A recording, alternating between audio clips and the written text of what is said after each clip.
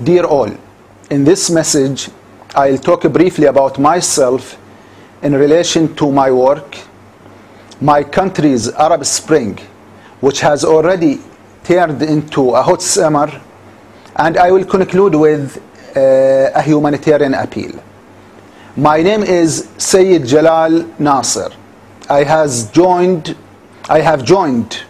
the Shura Council, the upper house of Bahrain's parliament, just after the country was declared a kingdom in 2002. I was the first IT professional to be recruited in the General Secretariat of the Shura Council. At that time when I was recruited, the Shura Council was still using this type of old-fashioned cassettes to record their proceedings. And almost all of their operations were done manually. I have put the first strategic plan for the implementation of information technology in both of the houses, as the lower houses at that time has not been elected yet, and their building was under construction. After establishing the IT infrastructure, I have been awarded a Chevening scholarship to study in the UK. The Chevening scholarship is funded by the UK government, and by means of this scholarship, I have finished my master's degree. During that course, I have devised a leading e-parliament model that I have implemented in the Shura Council.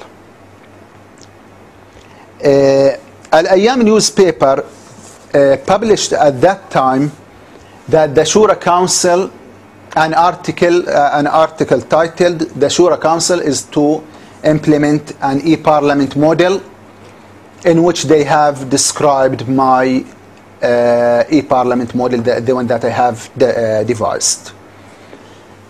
At that same time, I have presented my master's thesis.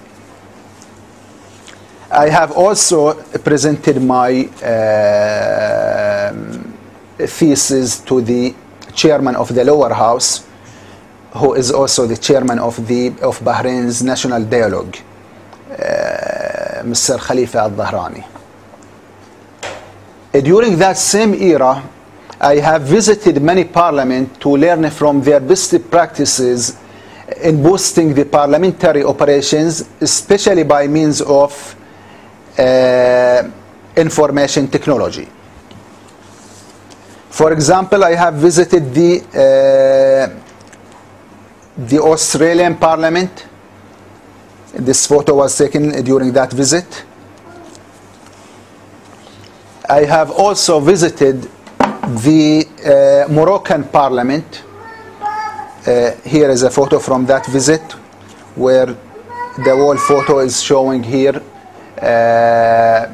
the late Moroccan King Al-Hassan al-Thani. I have also visited the Australian Parliament. Here is one of the photos from that visit.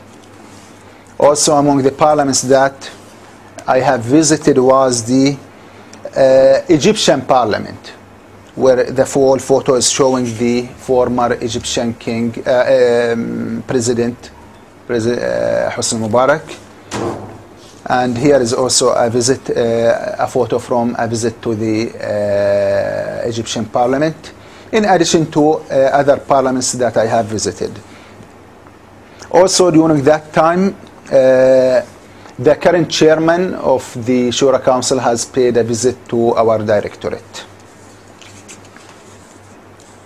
After fully establishing the directorate with its different departments, I have been awarded another scholarship, a merit-based scholarship to study again in the UK for the PhD, and this time the scholarship was from the Islamic Development Bank, which belongs to the Islamic Conference. I have finished my PhD project, and I have defended the related thesis, where now I am waiting to be awarded the PhD certificate after normal corrections that I have been asked to make to the thesis after they will be approved. After the approval of these corrections, I will be awarded the PhD degree. In January 2011, I have returned to Bahrain with an ambitious plan to put Bahrain's parliament among the leading parliaments in implementing information technologies for boosting the the parliamentary operations.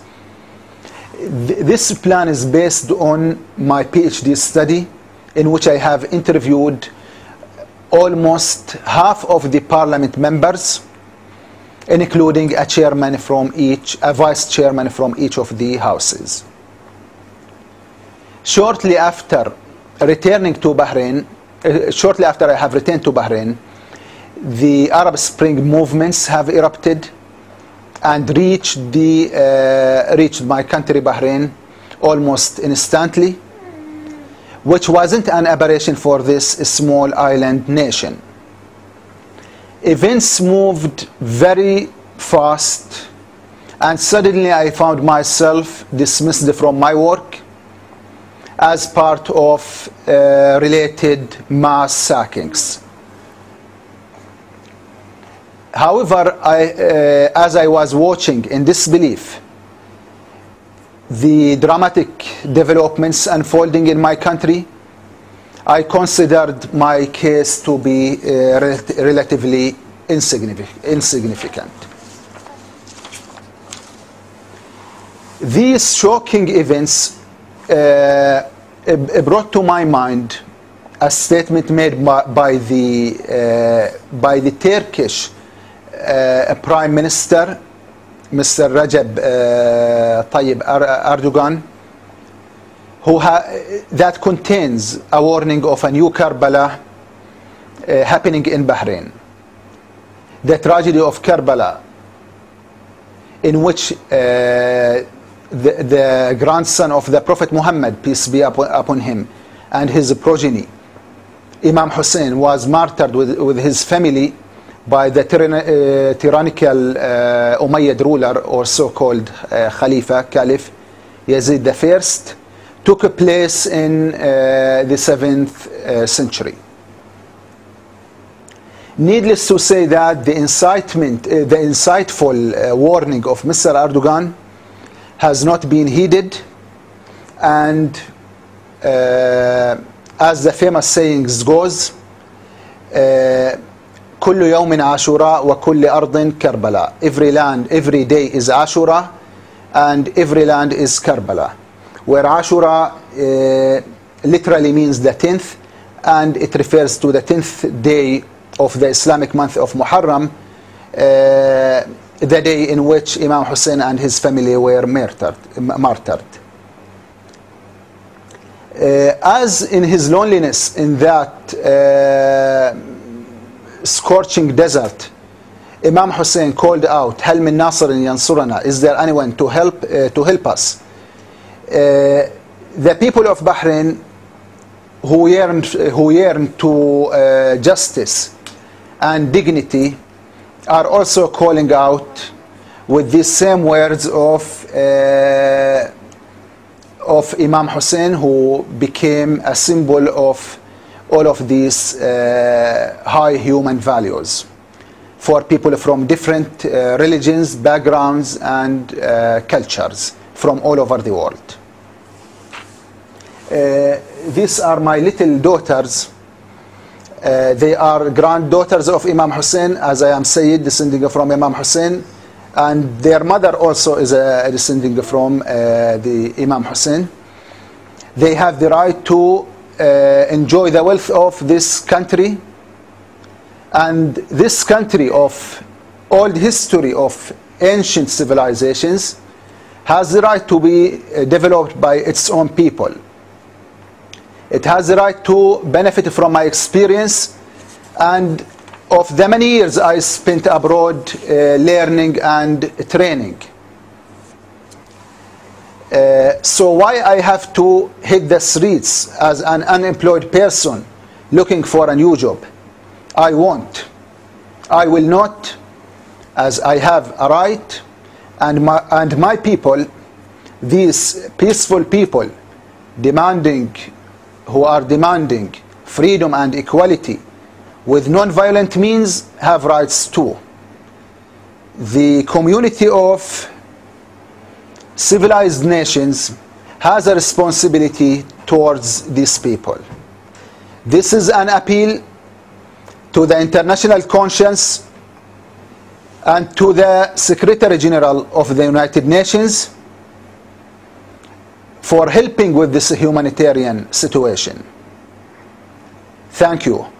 Sayyid Jalal, Salman Hassan Nasser, Bahrain, August, Ramadan 2011.